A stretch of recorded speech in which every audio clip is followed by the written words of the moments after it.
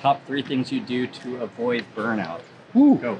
Top 3 things: fishing, art, as in painting, and naps. Top 3 things you do to avoid burnout. Ooh, okay. Rest often. Do something that I really enjoy, like for myself, like basketball. And don't bring your work home with you.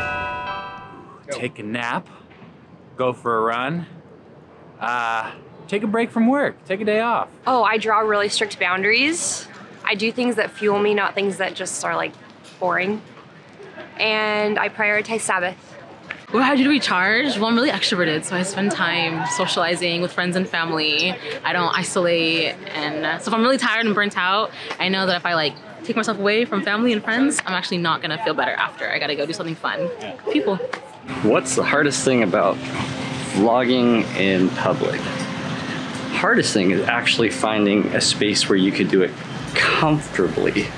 So here I am at Balboa Park. We've been given a day off, actually. It's a sort of team building day. So we're gonna go to the museum today.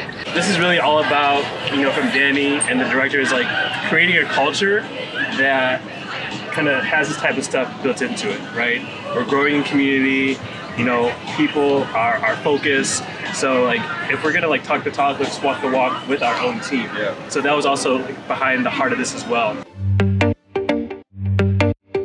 I am expecting to see amazing arts in here, be blown away. Because I love going to museum, I love looking at beautiful art that people create, around the world. So those are the stuff I'm really looking forward to.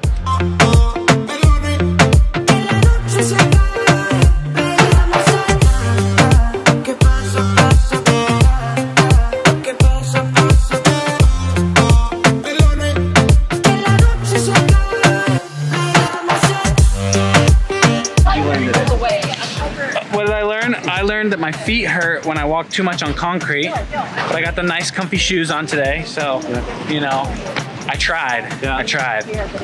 I learned that I love San Diego. I think I also learned that I just really enjoy time with the team outside of the office, Time to talk, time to chat, discuss other things that aren't work things. I am always about discussing anything off topic outside of work.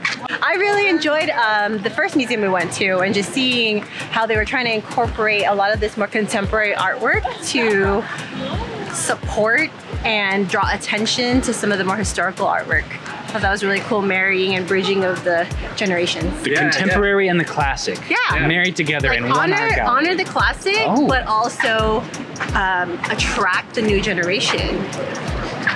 Cool. It's marketing. Always marketing. We're always sort of working. Always sort of working. Sort of. It's a good thing. That means it's our passion and not our job.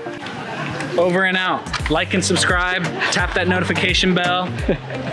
Peace out. Come.